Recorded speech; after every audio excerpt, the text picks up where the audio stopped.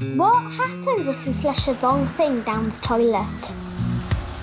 My little brother Ruben, he found one nappy and then put it down the toilet, and then I said, Ruben, no, and then he flushed the train and they was getting a bit stuck.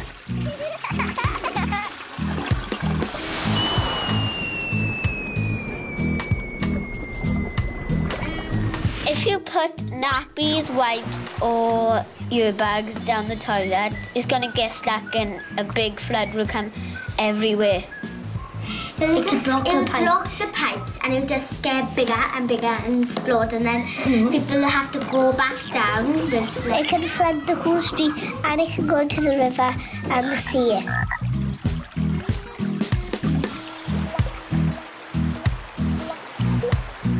All the creatures who live in the sea, they look after their own home, like the sharks or something, because they are good, protected. The shark will eat the poo. And then if the fish eat the poo, the shark will eat the fish and the poo. The fish will eat poo and the sharks will eat the poo and the fish.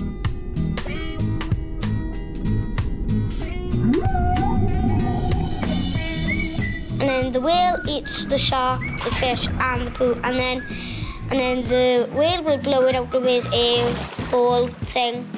And then it'll flood the whole place, and that'd be really awesome if it was surfing. Disgusting!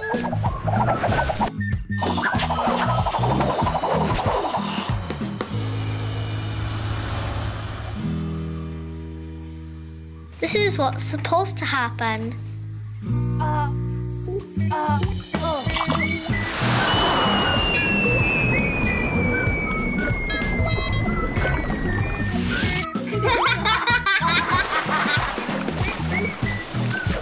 Only poop one pee-pee and toilet paper is allowed, not wipes. All the poo-poo from all over the place goes to the tank, this big massive tank, and it swirls round and round, turns into a big machine, picks up rubbish like nappies or wet wipes, even a crocodile.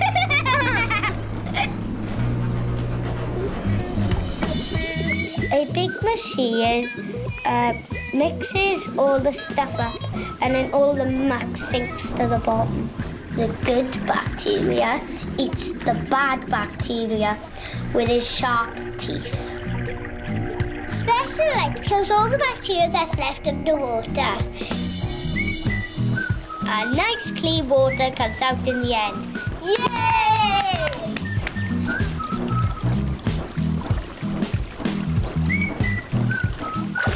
And all the animals are happy, and we're happy too.